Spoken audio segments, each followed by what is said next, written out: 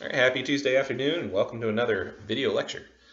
This is going to be about European imperialism, and I'll be honest with you, this is a big topic that I'm going to try to get into about 30 minutes, but some schools out there offer an entire semester class just on this one topic alone. So I'm going to do my best for you to keep this pretty simple. All right, Europe in the late 19th century. We moved on a little bit.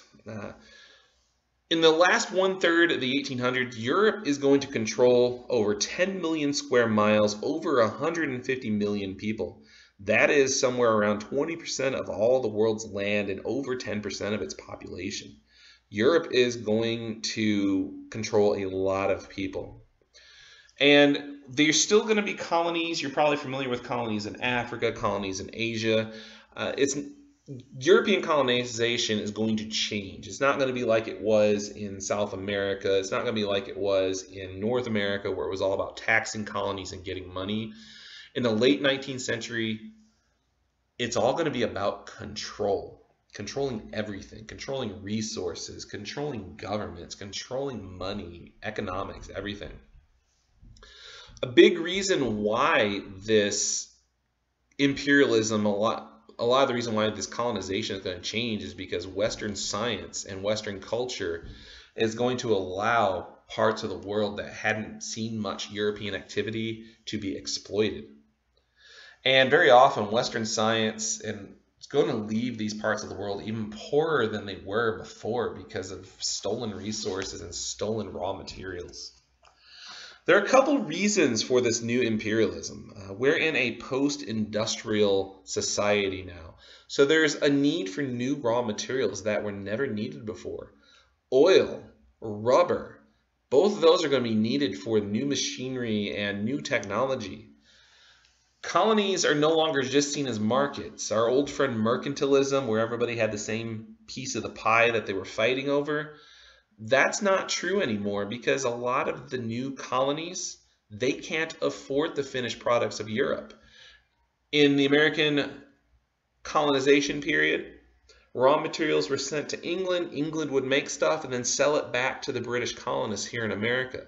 But when we get to the late 1800s, we don't do that anymore. Stuff is taken from Africa, stuff is taken from Asia, turned into finished products and then sold to Europe instead of the colonies. There's also this need for control. European countries, they want to protect their investments, and they think the best way they can do that is to control the source of the raw materials. So European countries will come in, they will seize control of an area, they'll control the politics, they'll control the economics to protect their interests in that part of the world. I also have to say overpopulation is not a reason. A lot of people think it is, but it really isn't. Very few Europeans settle in their colonies. I've done a lot of study on colonial Vietnam, and there are almost no French that go to Vietnam. Same thing's going to be true in British Africa or in the Belgian Congo. The very, very smallest number of Europeans go to the colonies. Most of the, quote, extra Europeans go to North America, South America, or Australia. Between the years 1875 and 1914, there are 36 million Europeans who emigrate, leave Europe, and somewhere around 25 million of them come to the United States. And believe it or not, France actually has the second most immigrants during this time period of any country in the world. So overpopulation, sending people to colonies is not what's happening at all. Now, continuing with our reasons for imperialism, medicine. Modern medicine is beginning. They still don't have antibiotics or anything like that. That's going to come right around World War II. But there is modern medicine that's making it easier to go to tropical places. There are now immunizations against typhoid. They know how to rehydrate from cholera. And there's something called Ipecac that prevents dysentery, prevents you from having so much diarrhea that you die. All three of these diseases being treated decreased the mortality rates by 80%. Before we could treat for typhoid, cholera, or dysentery, 8 out of every 10 Europeans who went to Africa died. Now it's only 2 out of 10. Still a lot of deaths, but a lot less than before. There are problems with worm-based or protozoa-based conditions just because you can't be immune to that stuff. A great modern-day example of a worm-based condition is guinea worm. And the Carter Center and former President Jimmy Carter is trying to help eradicate the cases of guinea worm. If you want to see some gross stuff, look up guinea worm on YouTube or on Google. All right, moving on. National prestige is a big reason for imperialism. The idea of owning colonies excited people in European countries. It gave them something to look towards. Think of it like, yay, look, we're important because we have a colony. And people were taking colonies just to take colonies. A great example of this is Germany. Germany ends up taking German Southwest Africa. They end up taking a place called Namibia. Neither one of them have any economic significance. In fact, German Southwest Africa is nothing but a desert. But the people of Germany were so enthralled with the idea of owning a colony, they thought it was so important, so exciting, that Germany just went and planted its flag in the middle of the desert and said, this is ours now. The last big reason for imperialism during the late 1800s is class conflict. If you go and colonize another place, it distracted from class conflicts at home, and it made people kind of ignore the bad stuff that was happening in their countries for at least a little while. There are many different imperial rivalries that are going to come out of this, and I'm just going to focus on one really because I could go on and on about this, but Britain and Russia is probably the biggest one. It starts with the Crimean War we talked about last week that goes from 1853 until 1856. Originally, it was between the Ottoman Empire and Russia, but Britain gets involved because they want to stop Russian influence in the Mediterranean Sea. So Britain's going to take over Egypt so that they can control the Suez Canal. Britain is going to support Greece in their bid for independence from the Ottoman Empire. And in response to that, Russia is going to help support the country of Serbia. They're going to help Serbia come up with this idea of creating a country called Yugoslavia, which is also the Union of Slavs. And Russia ends up being seen as kind of like the big brother of the Serbian people and the Slavic people. Now, this rivalry continues from 1853 all the way up until 1907. And the only reason Britain and Russia put their hatred for each other to the side is because Germany scares both countries so much. Another very, very famous part of this imperialism is known as the scramble for Africa. Here's a picture of Africa showing how much Africa changes. On the left-hand side, you have Africa in 1880. You can see basically you have like 3 colonies. 4 colonies, really. You've got Egypt that belonged to the Ottoman Empire. You've got Algeria that belonged to France. Senegal belonged to France. A couple other small colonies here, but nothing crazy. But if you look on the right, this is 1913. This is how the Europeans carved Africa up. Now, for today's lecture, the reading for the class is the Conference of Berlin and what happens there. The map on the right is the end result of the Conference of Berlin. It's the scramble for Africa, where countries just try to plant their flag in Africa and claim it as theirs. Now let me take a quick break here. The secret word for today is the word rain, because it is raining outside. Also remember, there are 2 secret words, one on Tuesday, one on Thursday. The secret word quiz will open up on Thursday. The secret word quiz, you have to have both secret words to get credit. So today's secret word, once again, is reign. All right, moving on. Imperialism in Africa. Bet you never guessed I was going to talk about that after seeing that map. In 1875, European nations, they only controlled 10% of Africa, but by 1900, that number is up to 90%. It takes 25 years for European nations to control all of Africa, except for basically Ethiopia. Why?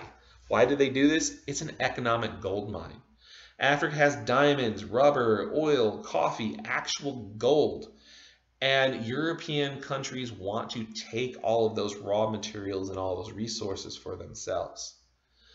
Now, the Berlin Conference of 1884 and 1885, remember that's today's reading, most of the Western nations, including the United States, meet in the city of Berlin to carve up Europe, or carve up Africa, I should say, and decide who would get what parts of Africa.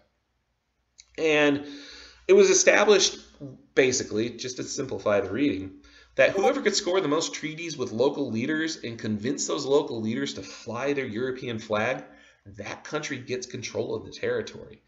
And they use pretty dirty, underhanded, nasty tactics to get local leaders to support those European countries. European countries, they didn't care about rival ethnic groups. They didn't care about tribal division. They didn't care about enemies. They just wanted to control land. The borders were just arbitrarily drawn. The borders were just lines on a map. The European countries didn't care about the people that actually lived within those borders. And that's going to become a big deal after World War II when colonization ends. And it's still a big deal today even. Wars in Africa are still happening today as a result of this African imperialism. Now, what are the overall results of this? Well, European governments take advantage of the local African political groups. It's estimated that before colonization of Africa, there were over 10,000 independent political entities, possibly more. And the European governments took all those entities and just made big colonies and ignored what the local government systems were. They imported Indians and Syrians to Africa to serve as colonial administrators. So people from Europe didn't really even monitor their own affairs. You would have a couple of European officials in the colony, but most of the work is going to be done by basically hired help. They don't even hire local African people to do the work. They bring in people from India and Syria to control the African colonies. The African economies were generally advanced. Sorry about the misspelling there. But African economies were generally advanced. There were some advances done in the economics and in the economic systems, but most of the benefits of these advances went to Europe and did not stay in Africa. The European countries, they expropriated both the lands and the goods of the African people and used them however Europe could benefit without thinking of the local African people. And then, if that's not enough, when European governments start to pull out of the African colonies, they basically just leave overnight. A great example of this is Belgium and the Congo. Belgium, for a lack of better words and for simplicity's sake, they just leave overnight, and there's a power vacuum and a mess in the Congo that leads into a huge civil war, a couple of deaths and assassinations, and the Congo today still has problems because of what Belgium did there. Now, another big topic is British imperialism in India. India has a slightly different fate than Africa does. It's still not a great fate, but it is different. And for India, we have to talk about something called the English East India Company, also referred to as the EIC. The English East India Company, it becomes the primary European force in India by 1600. Remember, Vasco da Gama, he finds the first all-water route to India in 1498, and it takes about 100 years before England is the dominant force in India. A great example of this, in 1647, the East India Company has 27 trading posts all over the coast of India. The French East India Company has one trading post near a place called Pondicherry. The Dutch East India Company, they've got about 5 trading posts. By far, the English East India Company is the most powerful. Now, in the early 1700s, Muslim groups and Hindu groups would begin fighting each other for control of kingdoms in India. Britain and France, they are very opportunistic, and they decide to exploit this conflict for their own advantage, hoping to throw the other European country out. So India is going to become kind of a proxy war between Britain and France. Now, one very famous thing that happens during this war between Muslims and Hindus, France and England, France and Britain are going to make India one of the places where the 7 Years' War is fought. Here in the United States, if you remember, the 7 Years' War is better known as the French and Indian War, and when we talked about it, I mentioned it's really the first global war. Part of it happens in India. The French support the Muslims, the British support the Hindus, and there's this Muslim prince who's supported by the French government who captures the British-held city of Calcutta. In the city of Calcutta, there's 146 British civilians who are taken prisoner. They're tossed into basically a dungeon that's 20 by 20. An average bedroom today is almost 20 by 20. So if you are happen to be watching this in your bedroom, just think of a room that's not much bigger than that. Only 2 small windows, and they're putting 146 people in this little room. By the morning, there are only 23 of the 146 civilians alive. Everybody else has died from their wounds or died from suffocation. Well, there are 3,000 British soldiers who get into Calcutta, and they're members of the EIC's private army. They're not even British Army soldiers. The EIC has its own private army. They invade Calcutta. They defeat an army of 50,000 Indian soldiers. Now, in the end, spoiler alert, France loses the 7 Years' War. We should already know that. France is forced to turn over all of their Indian possessions to Britain as part of the Treaty of Paris, 1763. Now, the EIC is allowed to create its own government. The British government in India is initially not a British government. It's a government controlled and owned by one company. And this government has one goal, because it is a government run by the company, and the company wants to make a profit. This government operates outside the British government. This government operates without any oversight from the British government. This would be like if Microsoft today owned its own country and did whatever it wanted to, or if Comcast owned its own country and did whatever it wanted to. That's the same comparison to what was going on in England and in India. Well, in 1784, the India Act is passed, and for the first time, the British government in India is placed under control of Parliament. And a guy you've heard of before, Lord Cornwallis, the one who surrendered to George Washington during the American Revolution, his next gig, his retirement after losing the American colonies, is to be named the first Governor General of India. He's going to set up a court system and a civil service system that are set using the British model. And people start to see India as a potential equal to Great Britain. Great Britain is going to look at India more favorably. Great Britain is going to treat India almost as an equal, which is something they never do in Africa. The British citizens start to feel it's their job their responsibility to civilize the people of India. And there's a very famous poem you may have heard of before by Rudyard Kipling called The White Man's Burden. And that's where that comes from, the idea that the British people have to civilize these savages in India and make them equal to the British population. Another very important thing that happens while Britain controls India is the Sepoy Rebellion. In 1857, the British government introduces something called the Enfield rifle into the Indian Army. There would be these little packages, these cartridges, if you will, of gunpowder. You were supposed to tear off the top of the gunpowder, load it into the rifle, then load in your bullet, and then shoot.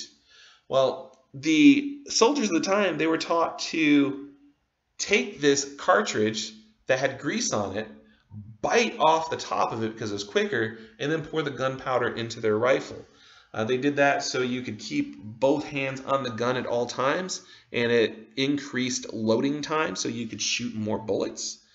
Well, a rumor began that the grease on these cartridges came from both cows and pigs. Hindus saw cows as sacred. Muslims can't eat pork. So because this rumor starts that cows and pigs, grease from those two animals were used on the cartridges full of gunpowder, Hindu soldiers and Muslim soldiers serving in the British Army there in India refused to load their weapons. Many of these soldiers were tried for insubordination, and many of these soldiers were tossed into prison by the British government.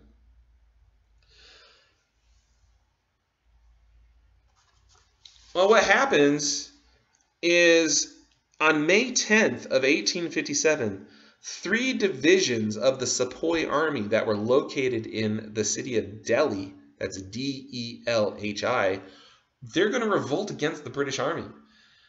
They're going to go to the prison, they're going to free a bunch of the prisoners, and they're going to guarantee 400 British citizens their safety. They're going to say, okay, we're going to allow you to leave the city. But once outside the city, these 400 British citizens who were guaranteed their safety, they're massacred, and only 4 British citizens are left alive to tell the tale. It's going to take over 40,000 British soldiers over a year to put this rebellion down. Now, after the Sepoy Rebellion is over, the people of Britain, they have a really big problem with this, and they're going to blame the East India Company for everything. And the British people are going to pressure Parliament to pass a law. And they do so, and this is called an Act for the Better Government of India. The EIC, the East India Company, the East India Trading Company, one of the most powerful companies that have ever existed in the history of the world, is abolished.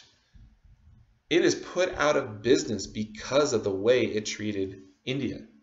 All governing rights were given to the crown. Queen Victoria becomes the Empress of India. Any lands that were illegally taken by the EIC are returned to Indian owners and Indian princes. And as late as 1870, there were 560 so-called independent princes. They were supposed to have control of all their local affairs, but really they didn't, because they owed their allegiance to the British, and the British controlled all the national affairs. It's kind of like saying, yeah, you have your own city here in Georgia, but really you don't, because the governor controls everything. Now, once the British government is going to take control of everything, there's going to be this program of rapid modernization. Railroads are going to be brought to India, the telegraph is going to be brought to India, and a fairly modern postal service is going to be brought to India. There's going to be industrialization brought to India, and most of the industrialization is going to be centered around the cotton trade. And the reason the British want Indian cotton is because of the Civil War. And speaking English becomes commonplace during this time. Speaking English becomes a sign of wealth, a sign of education. Students are taught in Western-style schools. They learn Western-style science, and they learn Western-style history. Also, English-style court systems and English-style justice, a lot of people in India expected fair treatment. but they are still treated as second-class citizens. But overall, imperialism in India, it's a much different treatment than what happens in Africa. The people of India are much more closely treated as equals than the people of Africa ever were. Okay, so that is today's lecture. Remember that there is a secret word in both this lecture and the one that's going to be on Thursday. I'm going to open up the quiz on the Berlin conference later today. Both this quiz and the quiz for Thursday and the secret word quiz are all due by Sunday night at midnight. You may have also noticed on the course calendar that there is no spring break anymore. The school has decided to take that away. Sorry, that decision was above my head. However, if you think about it, it really doesn't matter very much because you can't go anywhere. Everything is shut down and you're going to be working from home. So I do apologize for that, but I can't do anything about it. Also, don't forget you can always join me for virtual office hours. I am on Discord pretty much all the time because I have it on my phone. So until next time, we will see you later. Bye-bye.